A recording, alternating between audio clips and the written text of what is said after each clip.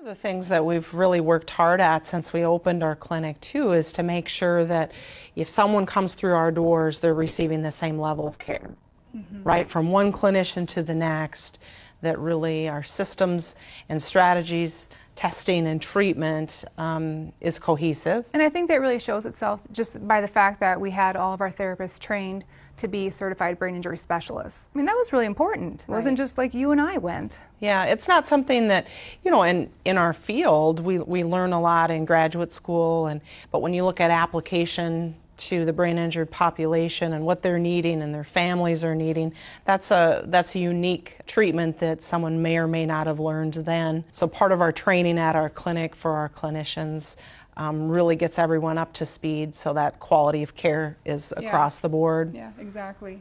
Very important. Yeah, that standard of care is so incredibly important to us. Well, don't you think too, though, I mean, if somebody is struggling, we want them to reach out to us, but sometimes the person who's had a brain injury they really don't see the change in themselves. So they're not really thinking, hey, I should reach out for help, because it's not obvious to them that something's changed. Or it might be obvious that something's changed, but what that is and what to do about it, don't you think there's a breakdown there? Which is sometimes why it's really helpful if family members help to navigate that process too, just to help that person who maybe wouldn't initiate and make the contact to get the help that they need. That they're not sure how to start, or maybe part of their injury is that they're having trouble initiating or following through on things. So we're definitely taking, new patients at our clinic, and we welcome people to start that process, right? Whether that be a free consultation, call our office, go on our website. One thing to say about the free consultation too, though, I don't think that has to be necessarily always in person either. Sometimes people can call us if they're not local, just to even kind of figure out if what we provide could be a match for them. It gives us an opportunity to hear, okay, what have they done already, whether that's nothing or lots of things,